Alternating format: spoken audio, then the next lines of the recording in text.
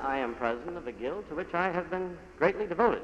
Well, isn't it true, Mr. Lavery, that the Screenwriters Guild is the one big writers' organization or union within the motion picture? We are the only one. We're the recognized bargaining agency in Los Angeles this year. Oh, I'm sorry, the subcommittee. Now, Mr. Chairman, and this will, as a student of constitutional law, whether the committee does have the authority to demand it of me, but let me break the suspense immediately and tell you, I am not a communist. I never have been. I don't intend to be. I will make open confession and admit that I am a Democrat who in my youth was a Republican. And if the committee wants to know why I changed from Republican to Democrat... No, we're not interested in what made you change. All right, Mr. Go ahead, Mr. Stripling. Sorry for the question. Writers Guild. Mr. Screenwriters Stripling, Guild. I've said many times, I make it as a general assumption, that there are probably communists in the Screenwriters Guild. I can't particularize that assumption as to individuals, but I'm willing to make the assumption generally that I think there are communists in the Screenwriters Guild. What influence do you think that they exert within the Guild? Well, Mr. Stripling, I think it's not half as much as they make out. I think that our Screenwriters Guild is not much different from most guilds, most unions in this country. It has what this committee would probably consider extreme left. It has extreme right. The great rank and file of the membership is what I call liberal center. And like any guild, we have our discussions. We try to keep them in the family. We try to solve them in the family. And as long as we can, I think we keep our guild on a good, even keel.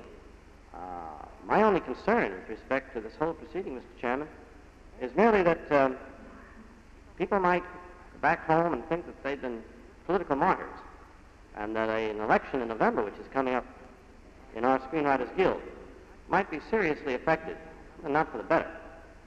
If people thought that perhaps government had interfered any more than was necessary in the normal operations of the guild, I think our guild has been competent in the past and is competent now to manage its own affairs, to keep a definitely American order of things, and to do well by the country and by its own guild.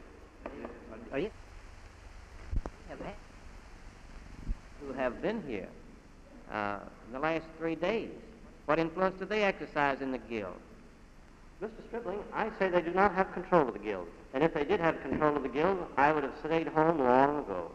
Did they ever have control of the guild? Not while I've been president. Did Mr. Trumbo, he was the editor of the official organ of the guild. Yes, that's true. But I think I think some of these others have held some prominent positions in the guild. Yes, but we are a guild of many, many members, Mr. Stripling. 937 or 931 active members. You've mentioned the names of perhaps. I don't think in a group of writers it's possible for them to get away with it. Have you ever tried to organize a group of writers to do anything?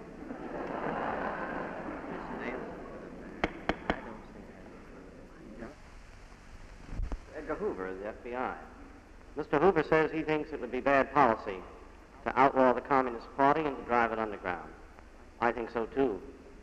I think that under our existing contract with the producers and our existing Constitution, it would be next to impossible for us to remove anybody from our guild for political belief, private political belief, or action.